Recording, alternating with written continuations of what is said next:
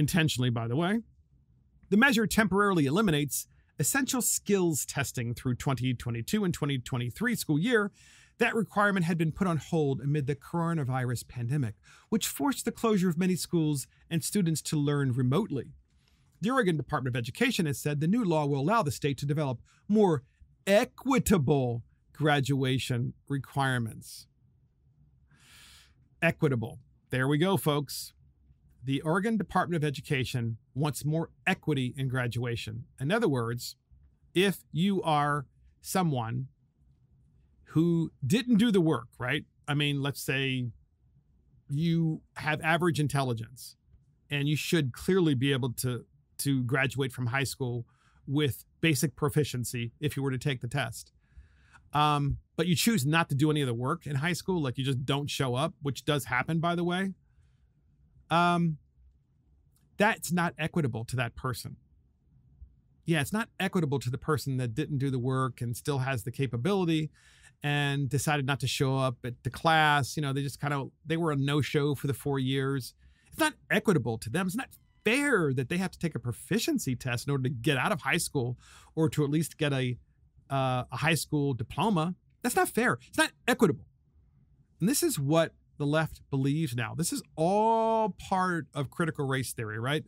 That people of color can't do the work, and therefore we shouldn't hold them accountable in any way. And by the way, to be fair, this law holds all people, no matter the color of their skin, unaccountable. Basically, I mean, you can be the smartest person, it doesn't matter. You can be the person that doesn't do the work but could be relatively intelligent, doesn't matter. Because equity is about dumbing down everything. That's really what equity is. It's socialism, it's communism, it's Marxism, clearly. So officials have been told to compare diploma requirements in different states and find ways to reduce disparities and ensure that graduation requirements are fair.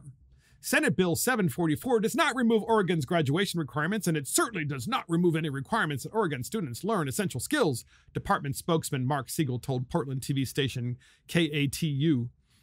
Rochelle Chase, founder of MXM Block, an advocacy group led by Black women and focused on education and other social justice issues, said certain children struggle with exams and had been hurt by the testing requirements.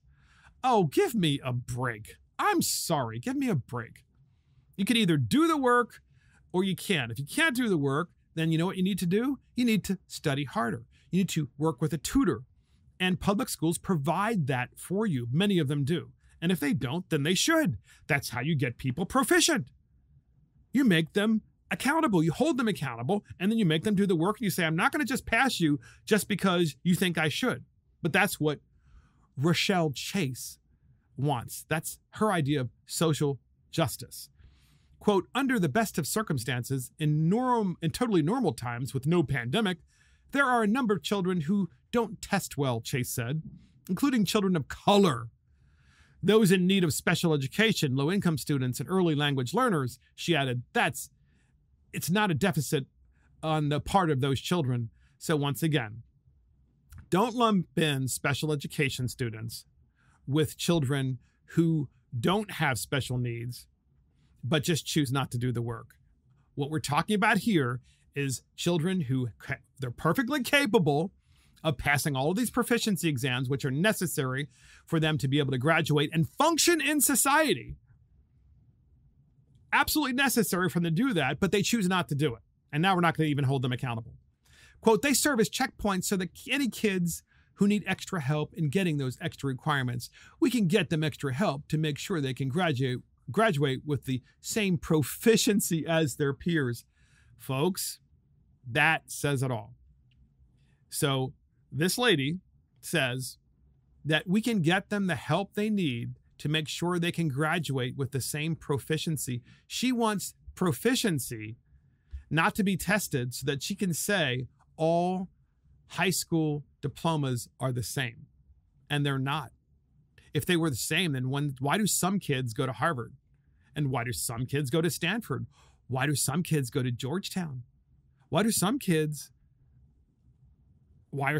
not able to read proficiently when they graduate? How are they allowed to graduate from high school if they aren't proficient in math and they can't function in society by doing basic math and they can't read or write proficiently? They can't function. But according to her, the reason this bill is necessary is because everybody should have the same proficiency as their peers. When they graduate, they should be the same. They should all go to Harvard. It's not fair otherwise. So I'm just going to finish with this. So in the Wall Street Journal, it says, dumbing Oregon down, the soft bigotry of low progressive expectations for minority students. Why didn't we think of that? Politicians and school officials in Oregon are embarrassed that too many minority children fail tests designed to confirm they've mastered the essential skills that high school is meant to teach. So in the name of racial equity, they've now done the progressive thing. Instead of lifting graduation rates by boosting student performance, they're eliminating the proficiency requirement. So in other words, someone comes to you and they say, okay, you say to them, do you have a high school diploma? Because this job requires you to be able to punch in the computer numbers and do adding and subtracting and also be able to read. Oh yeah, I can do all that stuff. I have a high school diploma. And then you realize that they can't do it because there was no proficiency requirement. There was no testing.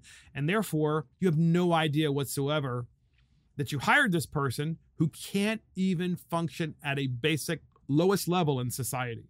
And that's what Oregon is doing. And they're doing it all in the name of racial equity, CRT, and dumbing things down because people aren't allowed to be exceptional.